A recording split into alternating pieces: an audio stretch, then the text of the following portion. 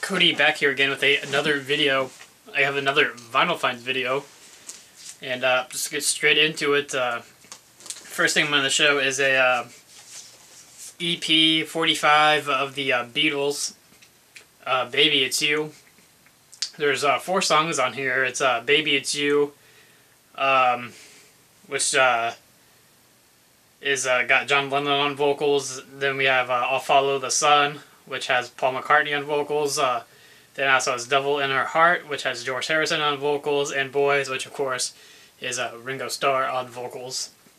And Baby It's You, I believe, is a song that's on the BBC One, which came out in, there's a copyright date on this of 1995. So this is when that EP's from. I believe that's when BBC One also came out, was in 1995. Just found this a couple of weeks ago at my flea market that I usually go to. It's on the Apple label. So pretty cool to find that just kind of out in the open. Now going into albums, then I probably don't have like a whole lot of albums really to show. I haven't really bought a whole lot in the last couple of weeks, but I have probably about 9 albums to show, maybe like 8, something like that.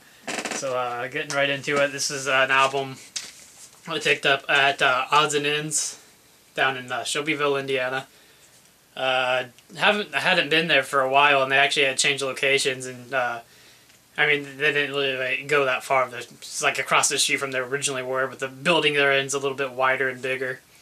So I went there and checked that out, and they had this is 9 Inch Nails, Pretty Hate Machine. This is a reissue.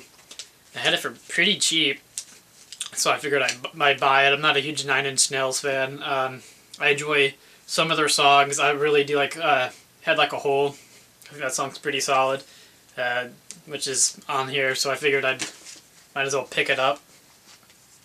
And they're not like, I mean, the album's actually pretty solid too. Then this past week, the other record store that I usually frequently visit, which I probably hit this record store up, probably go to this record store probably like at least once or twice a week, kind of depending on what week and what day and what I'm doing. But he's had a couple of sales going on, just kind of random. One day he had like 20% off, and there was another day he had like 15% off, and he had like 50% off t-shirts. Actually, I had an Alice Cooper t-shirt, which is not near me. I should probably wear it, but instead I'm wearing this Led Zeppelin shirt, which I actually also got at the Vinyl Rescue Project a while ago. But anyway, there's a couple albums I picked up at the Vinyl Rescue Project with the discount. The first one being Mad Season, and it's their one and only album, you know, the 1995 supergroup pretty much. I mean, Lane Staley from Alice in Chains is the lead vocalist on here. And I mean, it's just a great album. It's one that I've been wanting on vinyl for a while, and I've been wanting this reissue for a while as well. I just never got around to picking it up. And luckily he's had a copy in the store still, and for 20% off, might as well pick it up then. What better time than then. But the only really thing I don't like about this is the cover, how the actual cover is just in this small little square, and there's this big black border around it. I wish the whole cover was like that. I'm not a huge fan of when albums do that. I mean, the Blind Melon reissue, which I reviewed, the cover is kind of like similar. But I mean, the album's great, so I mean, that's just a little minor, very minor complaint. The quality of the albums are fantastic. I mean, it's a gatefold. There is like 5 bonus tracks on here, so that's kind of cool. They added those, and I believe it's the lead vocalist of the Screaming Trees do the bonus tracks. And they are really pretty good. There's a pretty cool cover of I Don't Want to Be a Soldier on here, which is a bonus track, which of course is originally a John Lennon song. And it's pretty cool to hear that one. But this is a great album for sure. Wake Up's a great song. It's a great opener. And of course, River of Deceit, which was, I think they actually had a music video for that one back in the day. But if you've never heard Mad Season before, and if you like Alice in Chains, then I highly recommend checking them out.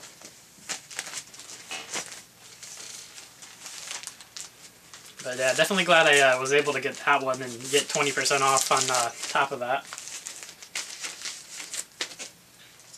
Then I also, at the same sale, I also got Pearl Jam, the reissue of 10. It is a gatefold, but I left it in the shrink wrap and just opened the sides, so there's not really anything to really see. The cover on this one's a little bit different than the original cover. The background color is a little bit different. It doesn't really bother me too much, but does have 2 albums in it. It's got the 10, the original master, and then it has a remaster of the same songs. So it's kind of it's kind of a nice companion to put with the original. But I've listened to the original masters vinyl on here probably like 3 times now, and I mean it's a solid sounding recording. The remaster I've listened to once, and it's not bad, but I prefer the original. It's what I'm more used to, and it's what I'm usually going to go to every time I want to listen to this album. And I like Pearl Jam too. It's like, I'm not like the biggest Pearl Jam fan. This album and Versus are very solid albums. Their albums after that, it's kind of like I could kind of do without. They're not necessarily terrible. Although the last album they came out with, like last year, I couldn't bear to listen to that. I mean, I just didn't think it was, I feel like they tried to change their sound too much and try to make it sound too new, I guess you would say. But this album in particular is a pretty solid album from Pearl Jam, and definitely happy to have the reissue, and it was, with the discount, it ended up being pretty cheap too, so. And then did get a couple things at Half Price Books, and some guy must just traded in like a bunch of like 90s like punk, because I mean I got like 3 albums here to show that all from Half Price Books, which I assume they are all probably from the same seller. The first one being Pennywise, About Time, and I was super psyched to be able to find this album. An album I didn't really think I'd ever come across from the open, but it was relatively cheap. Definitely, it's an original 1995 pressing. It's got the original insert with it right there, and it's like looks like it's never honestly even been played. I mean, I love Pennywise. It's probably one of my favorite 90s punk bands, right up there with like the Offspring, and definitely happy to have one of their albums. About Time is a great album of theirs. I really wish I could find their first album on vinyl, like hopefully in the open, but a great album, great band. And I also found AFI's second album, Very Proud of Ya, there as well. And this one's actually on colored vinyl. It's on like a it's kind of hard to tell, depending. It kind of looks different when you look at it through the light, but I'd say it was a gray color. But when I was like looking at it at Half Price Books, it kind of looked more brownish. And even when I'm looking at it at the camera right now, it kind of looks brownish, but looking at it right now, it kind of is like a tint of gray. But it looks cool. Probably not my favorite AFI album, and AFI, I mean, not like super familiar with them. I don't listen to them all the time, but I do enjoy them.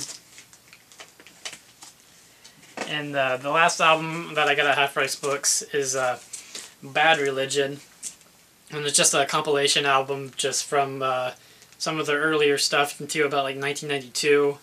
Nothing after that. I think there is 2 live songs from 1994 on here. But yeah, nothing too special. And I actually didn't get this one the same time as I got those ones. This one was there, and I kind of decided to pass on it. And Half Price Books on Monday, they had 40% off. So I ended up picking it up because it was still there. And when I was actually picking up the Pennywise and the AFI, someone was actually holding this one back. And I guess they decided not to end up picking it up because I went in there on Monday, and it was back in the case, and no one had picked it up. So I guess it just meant to be to pick it up. And so I ended up getting it for relatively cheap, like super cheap, with the 40% off. So and that's also an original 95 pressing, and the AFI was also an original 1996 pressing. And then I have a couple of the last two albums I'm going to show are just a couple of things I bought off Discogs. First one being Coolio's Gangster's Paradise. And I got this on Discogs from the buyer Used Grooves, and this is as an actual record shop in, I think, somewhere in Pennsylvania. But definitely, if you if you're ever in the area on Discogs, I definitely highly recommend the seller. Fast shipping. I mean, it came and it's in fantastic shape, still in the original shrink wrap. But yeah, definitely happy to have this. I'm not like a huge hip hop or rap fan, but this album in particular is just total like nostalgia. I mean, Coolio, someone I've always kind of enjoyed, and I can remember this album coming out.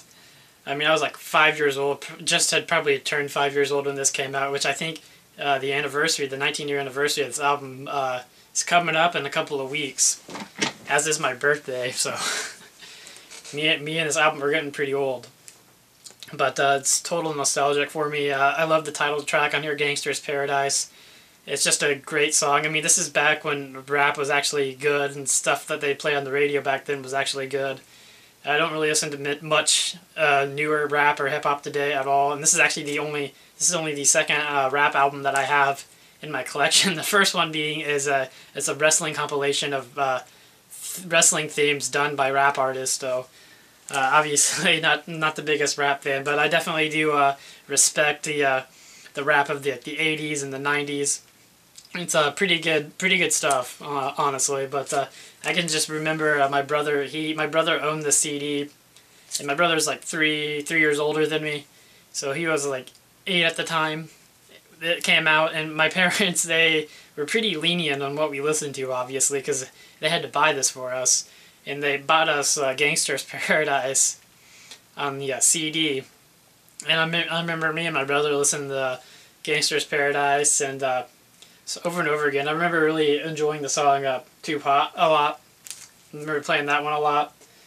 I mean, it's just, it brings back a lot of memories. I mean, Gangster's Paradise was actually my ringtone for like years, so definitely put this in earlier, and it just brought back a lot of memories. So it's definitely more of a nostalgia buy. But Coolio, definitely one of those rap artists that I enjoy, at least especially his early albums still today.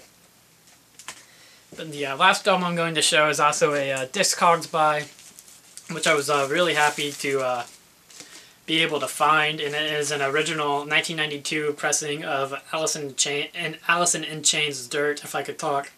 And this is a Brazil issue, a Brazil pressing of it.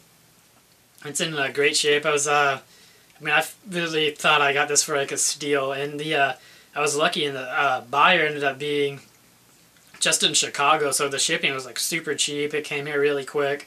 I didn't have to actually buy it from someone in Brazil.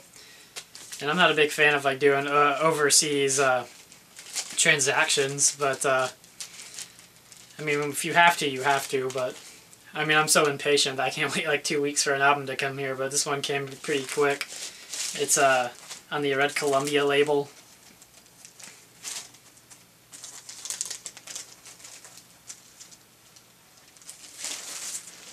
And it's like near mint too, so I was definitely happy to be able to find that one.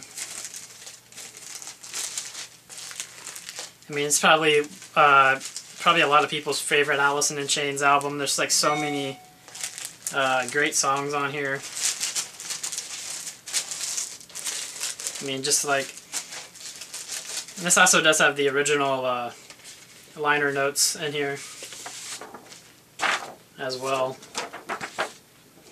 But that's just a great album. Actually, we might do a review on this one next when I get some time to do a review. But I mean, every song on here is like solid. Honestly, if you've ever heard of Alice in Chains, you've heard this album more than likely. I mean, it's like Them Bones, Damn That River, Rain When I Die, Down in a Hole, Sick Man, Rooster. Which Rooster, my personal favorite Alice in Chains song. I absolutely love that song. Just a really great song, written by Jerry Cottrell. Then side B starts with Junkhead. You have Dirt, Godsmack, Hate to Fail, Angry Chair, and Wood is the closer. It's an all-around solid Alice in Chains album, and I mean I'm getting like really lucky this year with Alice in Chains, as I found their third album, their self-titled third album, at Vinyl Rescue Project. Someone turned it in and brought it in, and I ended up getting it for what I thought was a steal. But definitely happy with finding that Discogs. And it's definitely not the same as like finding it just out in the open in the store, but I mean I found it on there for relatively cheap, so I figured I'd better pull the trigger. But that's all the albums that I have, and so I think this video's already gotten like way too long. I think it's almost like 20 minutes, so I'm gonna stop blabbering. I definitely give all those 2 thumbs up. Thanks again, guys, for watching. I should have hopefully another video up soon. Like, comment, yeah, just thanks for watching.